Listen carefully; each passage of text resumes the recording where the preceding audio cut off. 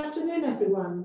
This is Rachel Marshall from the Development Trust Association Wales, and I'm delighted to welcome you this afternoon to this webinar on behalf of our Enterprise and Solutions programme regarding recruiting and managing volunteers. Just a few little housekeeping things first. Our trainer, Anthony Britto, will be the only one in the session today that's got audio. So if you'd like to ask a question, if you could use the chat box in your webinar tool to be able to type a question. I'm joined here with Kerry Thomas from the Enterprise Solutions team, and both Kerry and I will field the questions and pass them along to Anthony, who can respond. We're also recording this webinar, and we'll be able to make the audio available afterwards through our website, and also for our Enterprise and Solutions groups. We'll add them onto your Basecamp project area as well. If you could just let us know initially, but again by typing in the chat box, if you can hear us properly, that will be really useful. And just a little bit of information first about Enterprise and Solutions and Anthony before I hand over to him, who's going to deliver the session. So Enterprise and Solutions, it's our 3-year big lottery funded programme. We're sort of halfway through the programme now, and it supports communities right across Wales who have ambitions to set up their own community enterprises. Over the course of the programme, we deliver peer mentoring support to groups, as well as delivering a range of face-to-face and online events for people to take part in. So today's webinar is the second one that we've done of this type, so it's still fairly new for us, and we're getting a feel for how that's received across Wales. But we'd like to be able to offer more of these types of events in future. So your feedback is really valuable in that respect. We've also got a range of face-to-face learning events on topics such as governance for community enterprise, as well as best practice visits to see food enterprises in Stroud, and to see community development organisations in West Wales, for instance, coming up in September. And if you visit the DTA Wales website and look at the events page on there, you'll be able to join us on any of those other events. But as I say, it's a support programme, peer mentoring support programme for community enterprises. So we're joined today by a range of our client organisations who we're now working with across Wales using our network of locally based coordinators and mentors. We're delighted to welcome Anthony Britto with us today. He has over 38 years of management and business experience, gained in a range of sectors, but also within the third sector, working as a trustee and board member of various different charities, predominantly in South Wales and in Cardiff, including some of our member organisations like Promo Cymru and Bryncamen Strategy in the past. He is an experienced consultant and trainer in various aspects of charity law, strategic planning, business planning, and recruitment and HR issues. And we've asked him to come along today to bring together his experience and management experience in terms of his knowledge of managing and recruiting volunteers for you. He also runs his own consultancy called Clarity Business Solutions that provides support to the charity and small enterprise sector. So bear with me and I'll just hand over to Anthony now. Sorry, they are saying the sound is a little intermittent, so I'm not sure. Can we do a little test and see if they can hear you?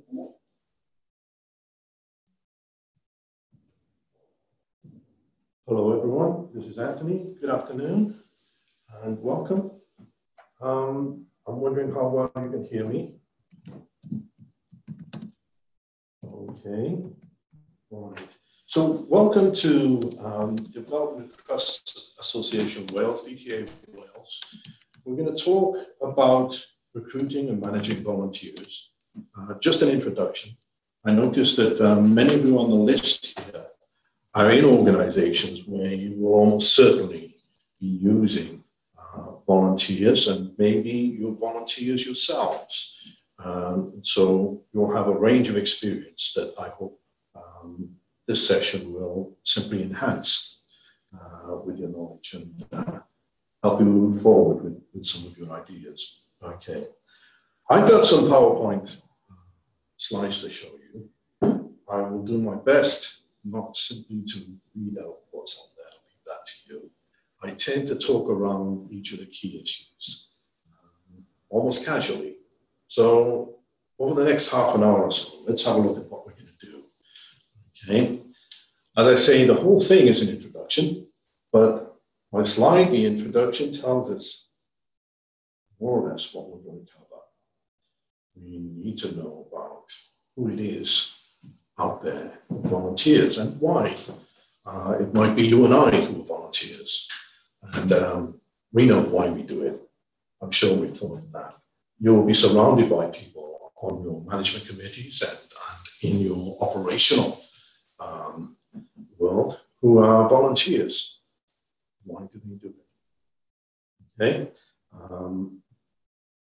We will look at how the whole organization needs to be involved in managing volunteers. On the slide that I have, I say that if it's worth doing, it's worth managing. Many of you will be in situations where you've seen organizations, community enterprises, which simply allow volunteers to wander in and hang around and be there for hours on end without any clear sense of purpose, without being managed in any way. We want to move beyond that. We want to look at the law, some of the aspects of the law, and internal policies that go with the law. Okay? Talk about how we attract people to our organization as volunteers, how we recruit them, some basic HR ideas in that. Creating a support framework. What we're talking about is that the idea that managers ought to be creating the environment in which people can give up their best. So that environment relies on the support framework that we will help create within your organization. Recognition and reward. Why do people do it? We know that from various studies that even paid employees are not always turned on, and not always inspired to do their best because of the money they get. There are other factors that motivate them. So we'll look at that in terms of volunteers. And finally, the benefits of volunteering to the volunteers themselves, to the enterprise, and to the wider community. What's it all about? Okay, if we can move on. First question is, who does it? Why? Volunteering. Well, there should be no stereotype, really. It's a wide range of people. It's you and I who volunteer. It's the people around us who volunteer in a range of settings over the years, doing different things in different organizations over the years. My experience is primarily working as a member of management committees, a trustee or a director. Many of you will have similar experiences, but all of that is volunteering, young and old. There are no age limits to volunteers. It depends on what we're doing. Some people will have come to the end of their professional careers and have a lot of experience, a lot of skills and knowledge. And they might be on the, excuse me, somebody's fiddling with my microphone here. They will have a lot to give. They will have spare time on their hands, maybe close to retirement. Or they may simply be people who do have a lot of experience, many years to go in the professional world, but still want to give something back. And then you will find them in the housing estates of the big cities.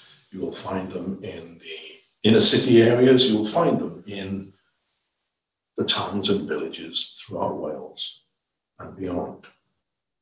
Any setting where there's a community enterprise will have volunteers, no doubt, or people who want to volunteer, and those who want to do it in the summer when they're on holiday, or more frequently throughout the year, for example. Okay? Why do people do it? Why do you do it? Some people want to give something back. They they've had a wonderful experience of life in society, or perhaps not such a wonderful experience, and they are committed to a cause, for example. We all know about social inclusion, social justice. So the idea is that people can come and go in our organizations and offer a wide range of experience and gain experience, learn new skills, pick up new friends, colleagues, improve their employability. Employers love to see people who have volunteered, especially if there are gaps in their paid employment.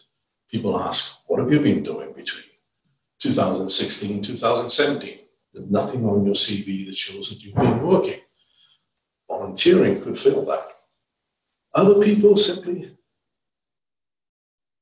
need to get out there and meet people and contribute, overcome boredom, okay? So people may be employed or they may be unemployed.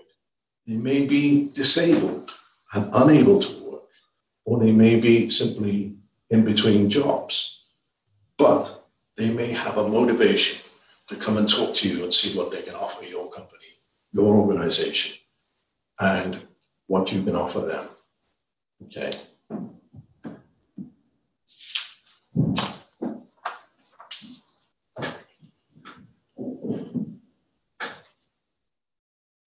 The next question is, what is volunteer management all about? Okay, looking at the bottom of the page, we see that I've said that if it's worth doing, it's worth managing. And I gave the example earlier of volunteers just being on the scene with you in your community enterprise, in your organization, without having much of a sense of purpose or role. Well, we want to try and avoid that, okay? We want to ensure that the organization that you have moves forward in the best way possible. That means working with the people that you have in the best and most effective way possible, almost a professional way, okay? Many of you will be experienced at running things, or if this is a new organization you're in, you might find that you and one or two others are doing everything. You're wearing multiple hats. You're running around trying to achieve the whole thing on your own. It's possible that you could be facing burnout or getting very stressed and missing opportunities, missing ideas, making mistakes. If you can train volunteers well, they can help overcome these problems. They can be an extra pair of hands. They can be an extra pair of eyes. They can help you think through things and get things done, get more things done. There may be opportunities for you to use volunteering as a way of helping other volunteers and paid staff to develop further in their careers. Volunteers ideally need a supervisor, somebody to whom they report, somebody to whom they take all their issues and problems to give them guidance and support. If you have a larger organization you're working in, that might well be a volunteer coordinator position. Okay? But it's important that the volunteer is not simply on the loose within the organization. We're talking about an organized approach. If it's worth doing, it's worth organizing well and maintaining that sense of organization, really, throughout the volunteer experience. It boosts people's morale when they feel that they're in a structure that is designed for them to be there, that they are taken seriously. Okay? They can perform better. They can commit more. They will give you more goodwill if they feel they belong. So once again, if it's worth doing, it's worth managing. And we will later on refer to where you get extra information on volunteer management. Where do we start? Initiation, within your organization, who decides we need volunteers? We need more people to volunteer. Okay. Ideally, the decision to create volunteer roles should be deliberate and well thought through. That decision should relate to the organizational goals. Do it for a clear purpose. The work of volunteers should contribute to the achievement of clear organizational goals. That's why the board or the trustees need to be involved. Engage them, you'll get buy-in to the idea, they'll all get behind it and understand it, and you will design jobs or roles that volunteers need to be doing. Okay? We need to consider the law. The law governs everything we do. In buying and selling, which is what enterprises do, there are a whole range of laws that cover us quite specifically. And policy and procedure need to be put in place within our organizations to show how we will implement the law throughout these issues. Also, when we consider policy and procedure, it gives us time to think things through. Think about what is it this organization wants to do? What are the risks involved? What are the procedures that we need to implement? So the board needs to be involved in determining what policies there are and how we implement these policies. We're going to talk about insurance law. Just mention insurance, okay? It may be employer's liability, even though we're talking about people who need to be working without pay. We, I think, need to explore the insurances that will cover them. It might be public products liability. It might be professional indemnity. You need to take advice on these things. And there are a number of sources that you will see towards the end of this session where you will get that advice. We will cover job descriptions and person specifications. You may wonder why it's there, but if you're going to create opportunities for volunteering and create roles, you need really to describe those roles, to understand what you're asking people to do. And you need, I believe, to determine the kind of person who you want to fill those roles, what their attributes might be, their qualifications, their experience, their knowledge. Basic HR, that's what we're looking at there. Volunteer agreements, it sets out the common understandings between yourself, the community enterprise, and the organizer and the volunteer himself or herself.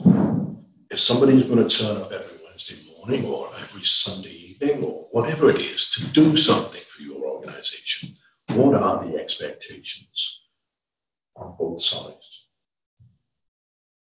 Then we're talking about, again, creating the environment in which people can feel comfortable, feel safe, and be effective. A support framework. It involves the whole organization. Okay? So, starting from the top to the bottom, the board of trustees need to be involved. They need to ensure that everybody in the organization is on board and has a role. Okay? These factors need serious consideration when you're planning. It's a whole organizational approach that will impact your enterprise for the long term. Now let's look in more detail at some of those factors. The law. I've just chosen 4. There undoubtedly, there are a whole range of laws that cover our behavior in work. And we are talking about work, whether it's paid work or not. You're actually performing something that could be risky for people, can be dangerous. So let's look at the Health and Safety at Work Act 1974. As you know, it will have been updated numerous times since then. But what we've got defines the fundamental structure and the authority for the encouragement, regulation, and enforcement of workplace health, safety, and welfare within the whole of the United Kingdom. Now, it is true that legal obligations of organizations that don't actually pay people, they're not employers, they're using volunteers on their own. The obligations of those organizations with regard to health and safety issues are less clear than they are for organizations that employ people. Nevertheless, a community enterprise does have legal obligations to its volunteers. And it is good practice to treat volunteers with equal consideration when it comes to health and safety. Your organization does need to ensure that your volunteers work in a safe environment where levels of risk have been reduced to a minimum. So many of you will be familiar with risk assessments, where you, for every new activity or situation in which you're going to put a worker, whether it's a paid worker or a volunteer, you need to do an assessment of the hazards and what risk they pose. And you need to try to minimize the risks that those hazards pose, basically. Let's look at the Consumer Rights Act. All organizations, all social enterprises will be buying and selling. They will be trading. They will be making money. Okay. The Consumer Rights Act relates to the rights of customers, be they businesses or individuals. It replaces 3 pieces of legislation. You will remember the Sale of Goods Act, the Unfair Terms in Consumer Contract Regulations, and the Supply of Goods Act. Well, they've all been brought together under the Consumer Rights Act 2015. It makes things simpler and it gives us clearer shopping rights as customers. Your organization will need to bear in mind the regulations that go with that. Then you have the Trade Descriptions Act 1968, which is designed to prevent manufacturers, and you may be making things, retailers, or those in the service industry from misleading customers as to what they are spending their money on. So you will have to be careful, even if you see yourself as an entirely volunteer organization. You'll be interacting with the public in some way, either serving or selling or manufacturing. The Data Protection Act, again, most of you will know that this has been updated lately, 2018, and it controls how your personal information is used by organizations like yourselves, businesses, and the government. Everybody responsible for using data has to follow strict laws called data protection principles. They are designed to protect personal information. Now, that's not an inclusive list, and you can see DTA Wales or Wales Council for Voluntary Action for further advice. Then we look at policy and procedure. We need policy, internal policy within our organizations that matches the laws that govern us, that allow us to implement what the law says at the local level, at an organizational level, a procedure that will go with each policy, okay? We need, for example, policies on volunteering, on safeguarding, on EDI, equality, diversity, and inclusion, health and safety, and lone working. Many of you will be in situations where you do have people who are working on their own in isolation at various times. Okay? Policy on data protection, procurement, how we buy things. Many of our organizations have very strong ethical principles, and we choose not to buy from things that we consider bad to society.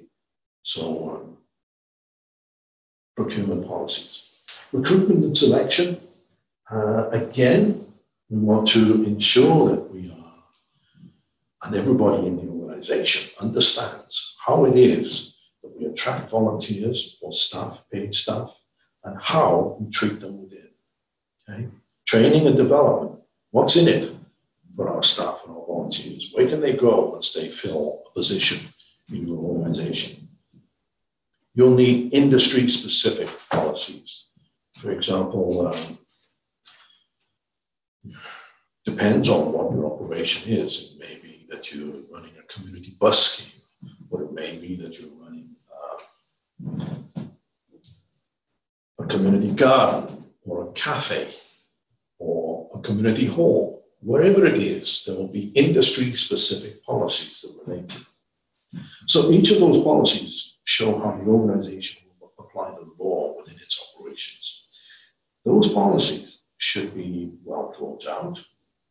Some will be fairly generic, but some will be specific to the industry or field of work that you're undertaking. You can find, I'm sure you know, a lot of model policies on various websites. You can borrow policies from your neighboring organization, but make sure that when you're tailoring them to suit your organization, you are seriously considering what it is that your organization is doing, what it is that you're putting your staff and your volunteers into in terms of the environment and the situation. So setting policy and procedure should be something that the board is involved in, senior staff are involved in, and it should trickle down to every member of your organization. It gives you a chance to seriously consider what your organization is all about and what it's doing, and all the issues that you may face. When you're developing your policies, consider the latest good practice in the field. Consider how you can benefit the volunteers and the staff, the customers, and the wider community. Make sure that you try to exceed what the law requires as a bare minimum standard of performance. Go over and above, go the extra mile. Some of these examples here are as follows. The volunteering policy. Okay. If you involve volunteers in your organization, you're advised to have in place a volunteering policy. Having this policy can provide your organization with a framework for establishing a volunteering program, or, in other words, it's a framework for everything that that volunteer does, bearing in mind that you might be one of those volunteers. You yourself, even if you're the chairman of a small board of management committee, should be in a framework that supports your work, that gives a reason for your work and moves your organization forward. So it is a detailed statement about what your organization is all about, the values and principles of your organization, and how that volunteer can contribute to taking your organization forward, where that volunteer fits in the overall scheme of things. It will talk about how you attract people to your organization, recruitment, selection, how you determine which person fits which role. It will determine how you identify training needs for an individual and development needs for an individual, and help them move forward in their lives as well as within the operation that you're running.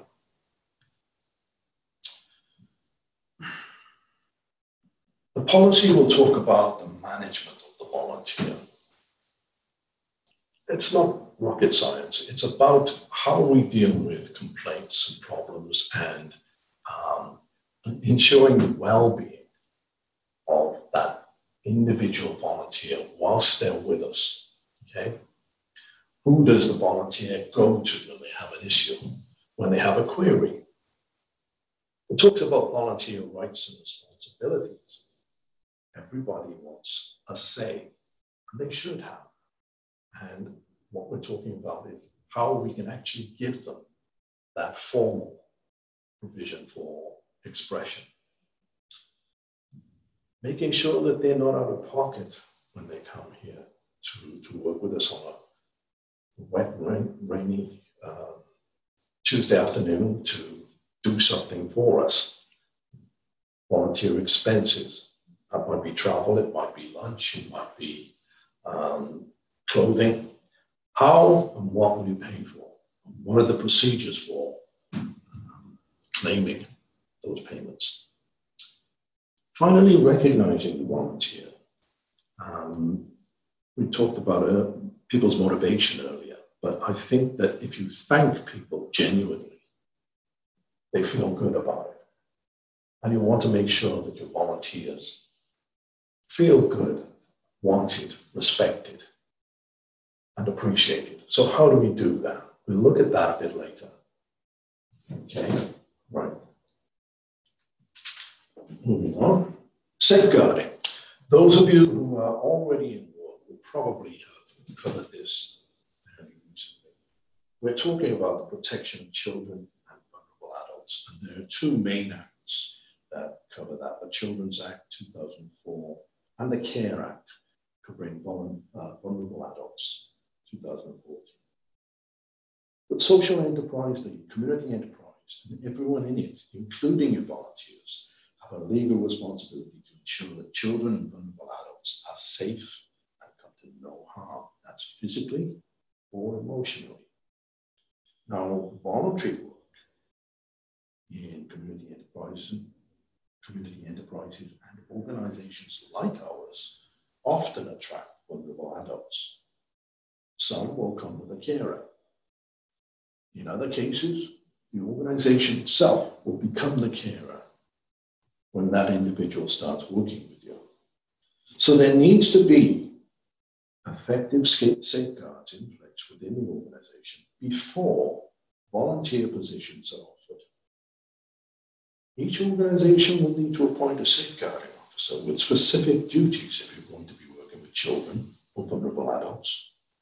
There will also be a need to raise staff awareness of the topic through training. Now, you put these measures in place before going ahead with recruitment. So please refer to your local CVCs or research the internet for guidance. Get some information on it. It's a vital topic, okay? Again, you're probably familiar with the concepts of EDI, equality, diversity, and inclusion. We're talking about people who may be organizations, who may be anywhere in Wales, rural or urban, okay? We want to ensure that all volunteers are treated fairly as we want to be treated ourselves. We want equality and no less favorable treatment. And we want to ensure that our specific needs are catered for. We have to recognize that each of us is different with a variety of abilities and skills and aptitudes and cultural understandings. So there's a whole list of issues there, or factors: race, ethnicity, national origin, and so on.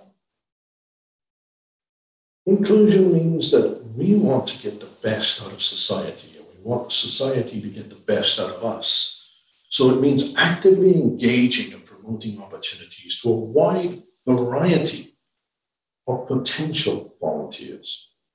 And that happens throughout the communities in which we work.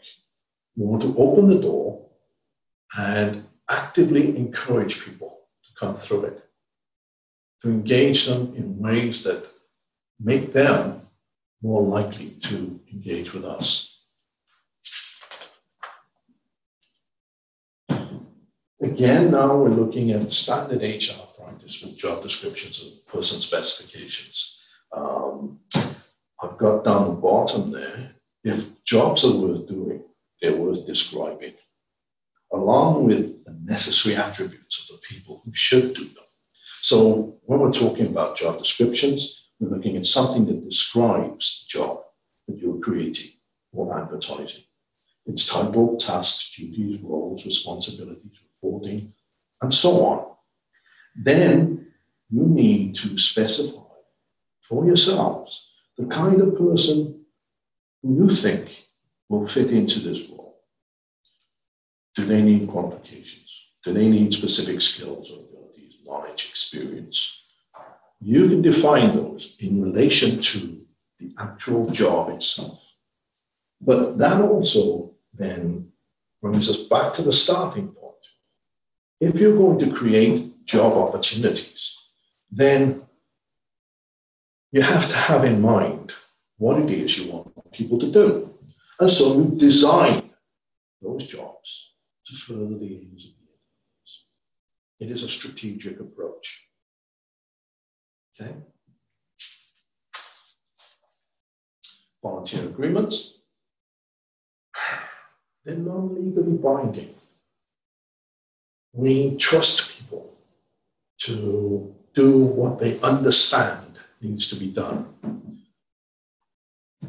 As users of volunteers, we need to be trustworthy. We need to be in constant communication with people about conditions as they change and what is expected of them. And likewise, we open up the ability, the channels for the volunteers to communicate with us in the same way. This volunteer agreement can be changed by agreement as you go along, but it should define what can be expected of both parties. It should set out the organizational goals. What are we all about? And where does this volunteer fit into it? Reporting arrangements, training, meetings. Again, you see all of those things there. Health and safety, equality, confidentiality.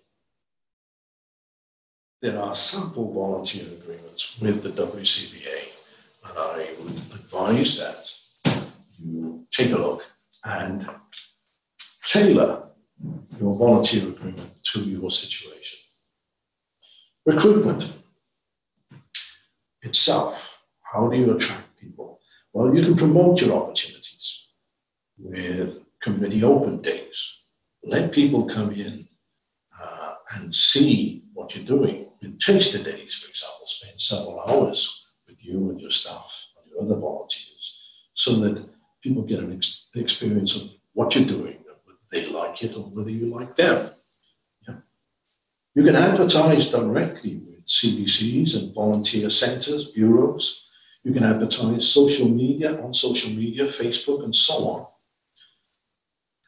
Ideally, you will formalize an interview process. So it's not a nod and a wink when you take somebody on. You sit them down and you match their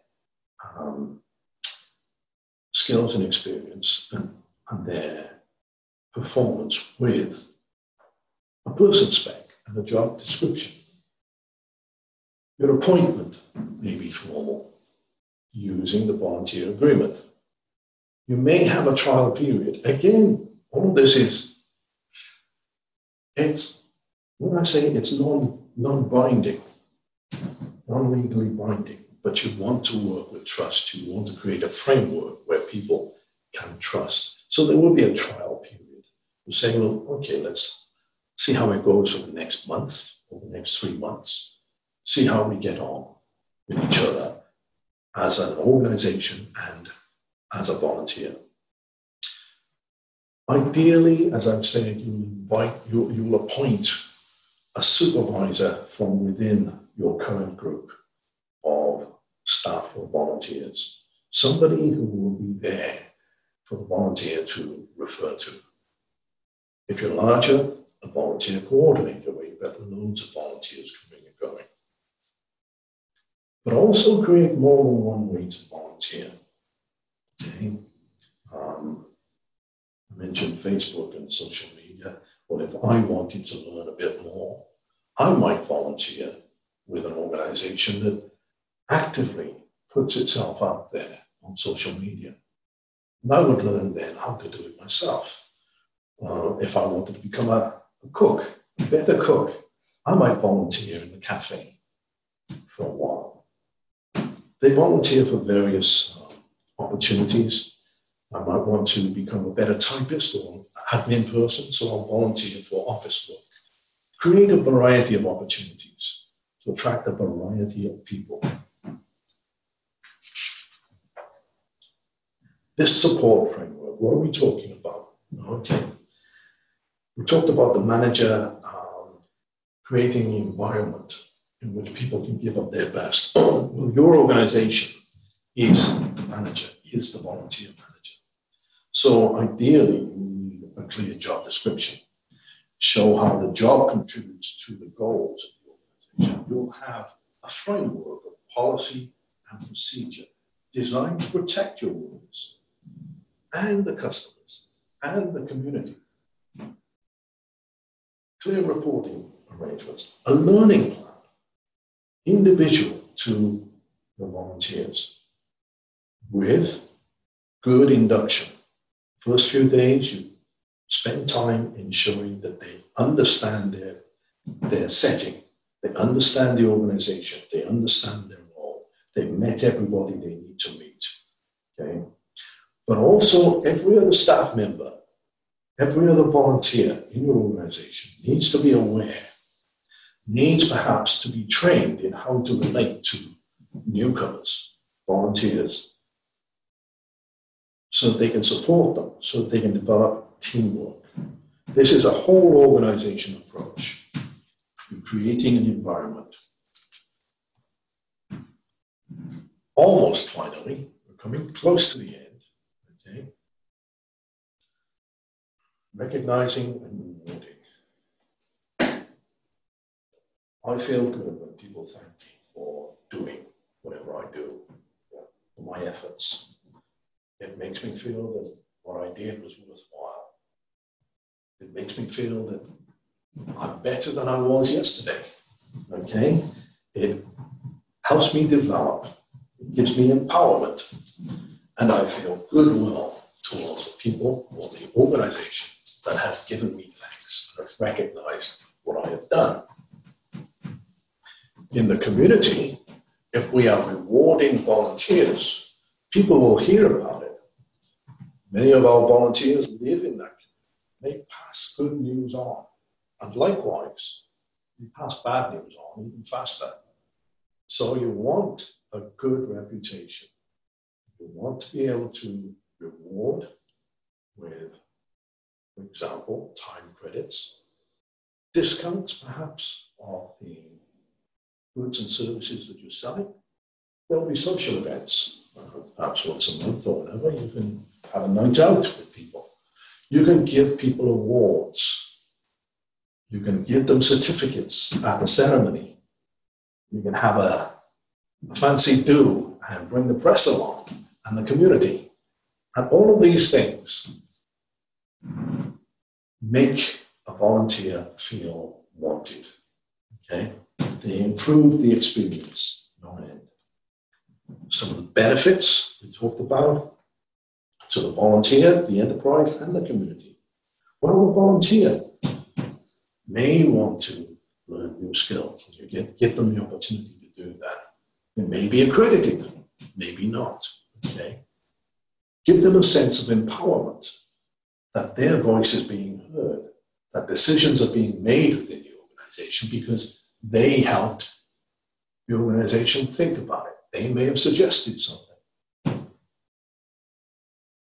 Many will want to contribute to a cause, a medical cause, or a social problem, to alleviate a social problem. It might just simply be poverty, or it might be working with young people, alleviate bad behavior in young people, or giving them something of an inspirational outlook on life.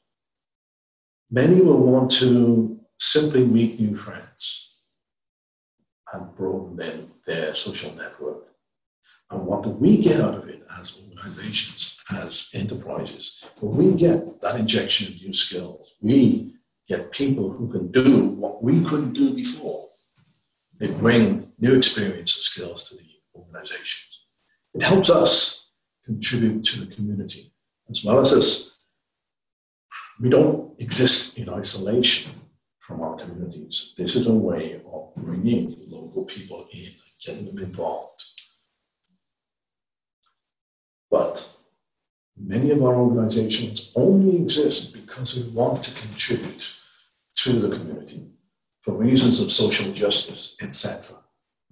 So we will be advancing organizational objectives. And what does the community get? Will they get better products, better services? The pub that you've taken over is still open for them to use. The post office is still there for them. The community bus service is there. The lawns are tidy. The people in the with big gardens are having their grass cut when they couldn't do it themselves. The community gets a service. But also because of your structure, because of your constitution, your ethos, people get a sense of ownership and empowerment. The community itself can help you move forward and have a say in who you are and what you do. And of course, some of their key problems might be alleviated when they've got extra volunteers in the youth club, when they've got extra people visiting the elderly or working in the schools, and so on. So in conclusion, make sure that the whole organization, top to bottom, is involved in the creation and the management of volunteers. It's a strategic approach. It should be led from the top. Having a clear purpose that will contribute to your strategic objectives. An organized approach. This is where I refer to volunteer managers' national occupational standards. It will help you out. It will help you understand and implement good practice. So create a support framework that involves all of these policies, all of this training, all of this common understanding. Involve the whole enterprise and use that good practice. Talk to similar organizations about what they're doing, what they've done. Talk to the WCBA and the DTA Wales. What is happening in this sector at this time? How can we sharpen our practice? How can we make ourselves more useful to our customers, to the community, and to those of us within the organization? How can we improve? So, a positive experience all around. Please enjoy it. Moving on. Thanks for listening. You will see a link to 2 sites there. They're both full of ideas and useful information. Please visit them. I'm going to hand you back now to Rachel and Kerry.